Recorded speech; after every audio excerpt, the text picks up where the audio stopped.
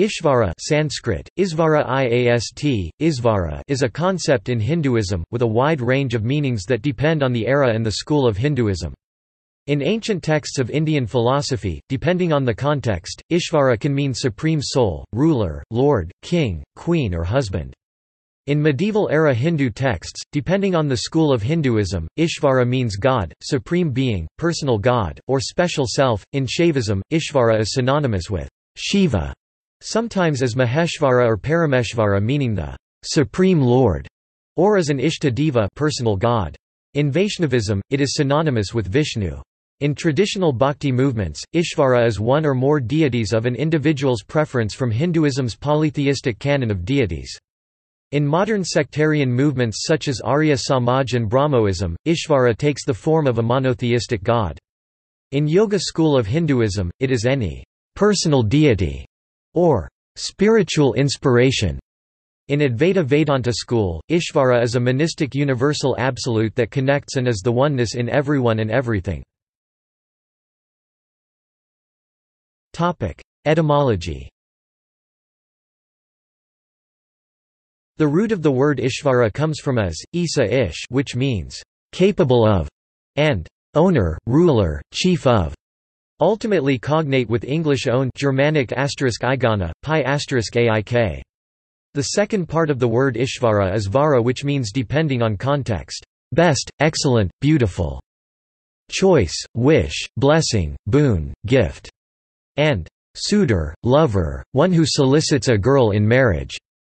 The composite word, Ishvara literally means, owner of best, beautiful, ruler of choices, blessings, boons, or chief of suitor, lover. As a concept, Ishvara in ancient and medieval Sanskrit texts, variously means God, supreme being, supreme soul, lord, king or ruler, rich or wealthy man, god of love, deity Shiva, one of the Rudras, prince, husband and the number 11. The word Isvara never appears in Rigveda. However, the verb as does appear in Rig Veda, where the context suggests that the meaning of it is capable of, able to. It is absent in Samaveda, is rare in Atharvaveda, appears in Samhitas of Yajurveda.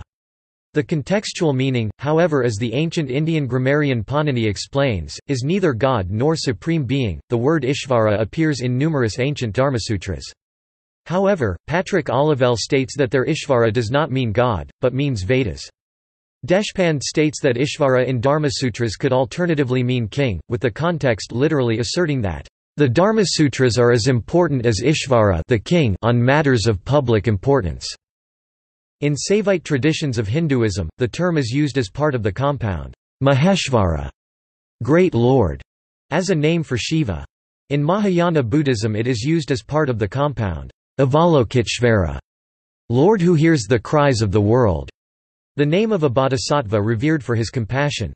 When referring to divine as female, particularly in Shaktism, the feminine Isvari is sometimes used. Schools of thought. Among the 6 systems of Hindu philosophy, Samkhya and Mimamsa do not consider the concept of Ishvara, i.e., a supreme being, relevant. Yoga, Vaisheshika, Vedanta and Nyaya schools of Hinduism discuss Ishvara, but assign different meanings. Desmarais states that Isvara is a metaphysical concept in Yoga Sutras. It does not mention deity anywhere, nor does it mention any devotional practices bhakti, nor does it give Ishvara characteristics typically associated with a deity. In Yoga school of Hinduism, states Wichur, Isvara is neither a creator god nor the universal absolute of Advaita Vedanta school of Hinduism. Wichur also notes that some theistic sub-schools of Vedanta philosophy of Hinduism, inspired by the Yoga school, explain the term Ishvara as the supreme being that rules over the cosmos and the individuated beings. Malinar states that in Samkhya Yoga schools of Hinduism, Isvara is neither a creator god, nor a savior god. Zimmer in his 1951 Indian Philosophies book noted that the Bhakti sub-schools refer to Isvara as a divine lord, or the deity of specific Bhakti sub-school. Modern sectarian movements have emphasized Ishvara as Supreme Lord, for example, Hare Krishna movement considers Krishna as the Lord, Arya Samaj and Brahmoism movements, influenced by Christian and Islamic movements in India, conceptualize Ishvara as a monotheistic all-powerful Lord. In traditional theistic sub-schools of Hinduism, such as the Vishishtadvaita Vedanta of Ramanuja and Dvaita Vedanta of Madhva, Ishvara is identified as Lord Vishnu, Narayana, that is distinct from the Prakriti material world, and Purusa soul, spirit. Radhakrishnan and more state that these variations in Ishvara concept is consistent with Hinduism's notion of personal God, where the ideals or manifestation of individuals' highest self-values that are esteemed. Reap, and others, state that schools of Hinduism leave the individual with freedom and choice of conceptualizing Ishvara in any meaningful manner he or she wishes, either in the form of deity of one's choice, or formless Brahman, absolute reality, universal principle, true special self. In Samkhya school of Hinduism, Samkhya is called one of the several major atheistic schools of Hinduism by some scholars. Others, such as Jacobson, Samkhya is more accurately described as non-theistic. Ishvara is considered an irrelevant concept, neither defined nor denied, in Samkhya school of Hindu philosophy. In Yoga school of Hinduism,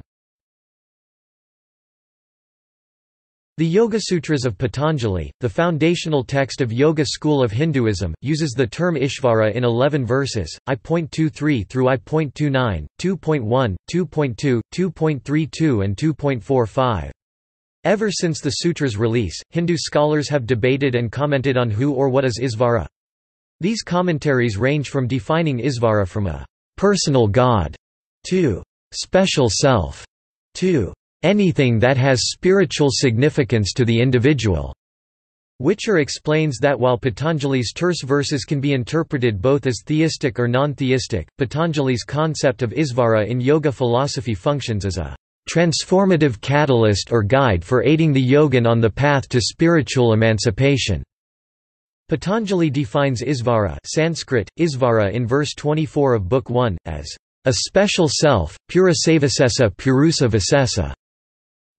Sanskrit Klesa karma vipakasaya paramarsta purusavasesa Isvara. Yoga Sutras I.24. This sutra of yoga philosophy of Hinduism adds the characteristics of Ishvara as that special self which is unaffected, aparamarsta by one's obstacles, hardships, klesha one's circumstances created by past or one's current actions, karma one's life fruits, vipaka and one's psychological dispositions, intentions, asaya. Patanjali's concept of Ishvara is neither a creator god nor the universal absolute of Advaita Vedanta school of Hinduism. In Vaisesika school of Hinduism, Vaisesika school of Hinduism, as founded by Kanada in 1st millennium BC, neither required nor relied on Ishvara for its atomistic naturalism philosophy.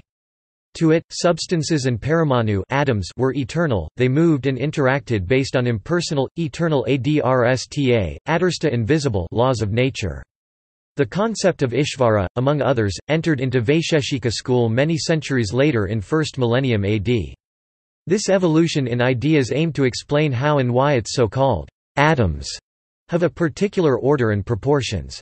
These later-age ancient Vaisesika scholars retained their belief that substances are eternal, added Ishvara as another eternal who is also omniscient and omnipresent, not omnipotent. Ishvara did not create the world, according to this school of Hindu scholars, but he only created invisible laws that operate the world, and then he becomes passive and lets those hidden universal laws do its thing. Thus, Vaisheshika's Ishvara mirrors deus otiosis of deism. Vaisheshika school's Ishvara, states Klaus Klostermaier, can be understood as an eternal god who coexists in the universe with eternal substances and atoms, but he winds up the clock, and lets it run its course. In Nyaya school of Hinduism, early Nyaya school scholars considered the hypothesis of Ishvara as a creator god with the power to grant blessings, boons and fruits. However, the early Nyaya scholars rejected this hypothesis, and were non-theistic or atheists. Later scholars of Nyaya school reconsidered this question and offered counter-arguments for what is Ishvara and various arguments to prove the existence of Ishvara. In Nyayasutra's Book 4, Chapter 1 examines what causes production and destruction of entities life, matter in universe. It considers many hypotheses, including Ishvara. Verses 19–21, postulates Ishvara exists and is the cause, states a consequence of postulate, then presents contrary evidence, and from contradiction concludes that the postulate must be invalid. Siddhantasutra Isvara Karanam Purusakarmaphalyadarsanit Purvapaksasutra na Purusakarmabhavi Flanispata Siddhantasutra Tatkari Tatvadaheta Proposition Sutra. Ishvara is the cause, since we see sometimes human action lacks fruits results. Prima facie objection sutra, this is not so since, as a matter of fact, no fruit is accomplished without human action. Conclusion sutra, not so, since it is influenced by him. Centuries later, the 5th century CE Nyaya school scholar Prastapada revisited the premise of Ishvara. He was followed by Adhyana, who in his text Nyayakusumanjali, interpreted it in verse 4.1.21 of Nyaya Sutra above, as human action, and him as Ishvara. Then he developed counter-arguments to prove the existence of Ishvara. In developing his arguments, he inherently defined Ishvara as efficient cause, omnipotent, omniscient, infallible, giver of gifts, ability and meaning to humanity, divine creator of the world as well as the moral principles, and the unseen power that makes the karma doctrine work. In Mimamsa school of Hinduism. Mimamsa scholars of Hinduism questioned what is Ishvara God? They used their pramana tools to cross-examine answers offered by other schools of Hinduism. For example, when Nyaya scholars stated God is omnipotent, omniscient and infallible, that the world is the result of God's creation which is proved by the presence of creatures, just like human work proves human existence, Mimamsa scholars asked, why does this God create the world, for what reason? Further, they added, it cannot be because of Ishvara's love to human beings because this world, if Ishvara created it, is imperfect and human souls are suffering in it.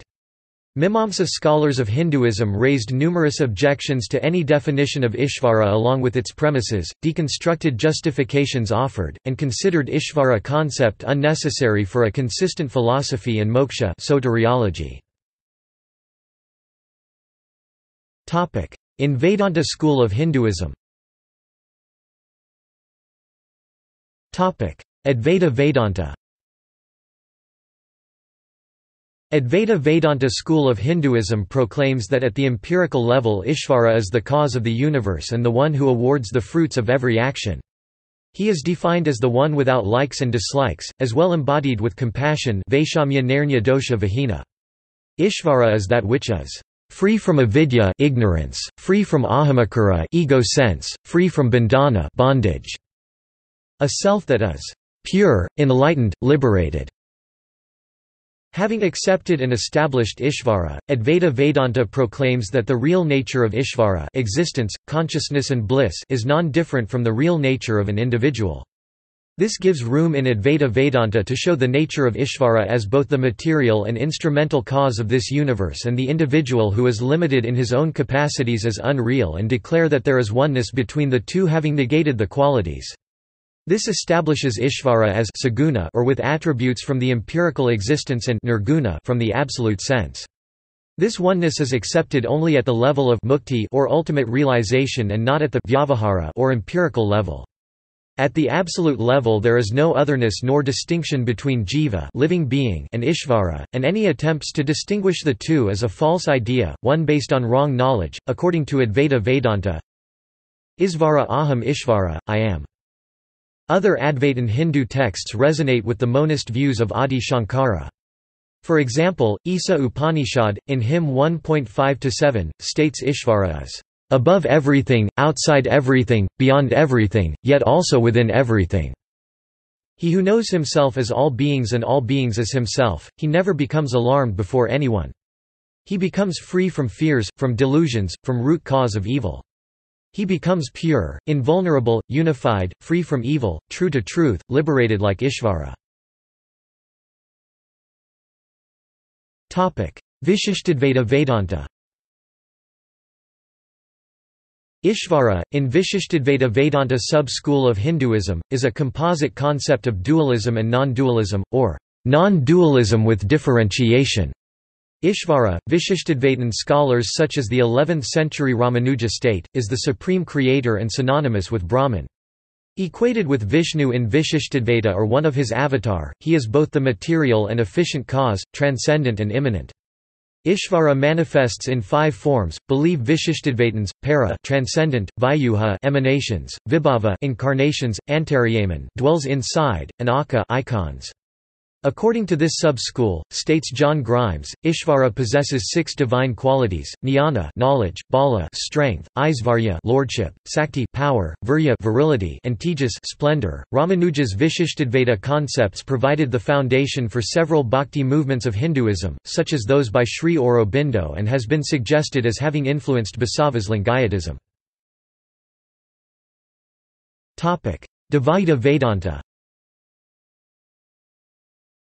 The Dvaita dualism sub-school of Vedanta Hinduism, founded by 13th-century Madhva, defines Ishvara as creator god that is distinct from jiva individual souls in living beings. Narayana Vishnu is considered to be Ishvara, and the Vaishnavism movement arose on the foundation developed by Dvaita Vedanta sub-school. Ishvara God is a complete, perfect and the highest reality to Dvaitins, and simultaneously the world is separate reality for them, unlike competing thoughts in other sub-schools of Vedanta. In Dvaita sub-school, jiva individual soul is different, yet dependent on Ishvara God. Both possess the attributes of consciousness, bliss and existence, but the individual soul is considered atomic, while God is all-encompassing. The attributes of jiva struggle to manifest, while of God it is fully manifested. Madhva states there are 5 permutations of differences between jiva individual souls and Ishvara God, between God and souls, between God and matter, between souls and matter, between one soul and another soul, and between one material thing and another material thing. The differences are both qualitative and quantitative. Unlike Advaita Vedantins who hold that knowledge can lead to oneness with everyone and fusion with universal absolute, to the state of moksha in this life, Dvaita Vedantins hold that moksha is possible only in afterlife if God so wills, if not, then one's soul is reborn. Further, Madhva highlights that God creates individual souls, but the individual soul never was and never will become one with God. The best it can do is to experience bliss by getting infinitely close to God. The world, called Maya, is held as the divine will of Ishvara. Jiva suffers, experiences misery and bondage, state Dvaitins, because of ignorance and incorrect knowledge. Aniyana. Liberation occurs with the correct knowledge and attainment unto Lord Narayana.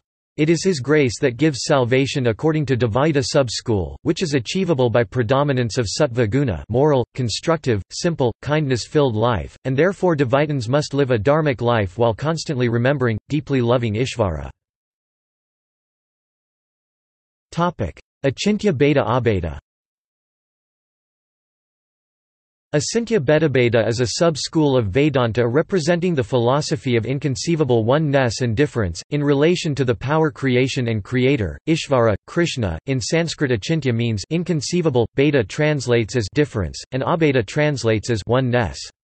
Spirit souls are considered part of God and thus one with Him in quality, and yet at the same time different from Him in quantity.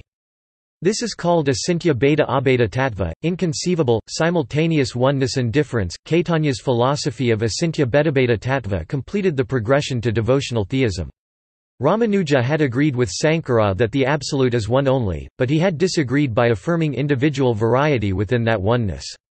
Madhva had underscored the eternal duality of the Supreme and the Jiva. He had maintained that this duality endures even after liberation. Caitanya, in turn, specified that the Supreme and the Jivas are inconceivably, simultaneously one and different.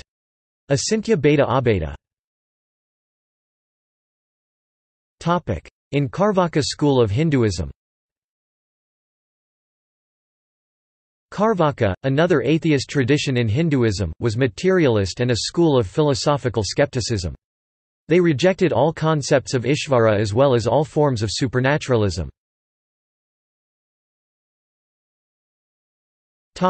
See also References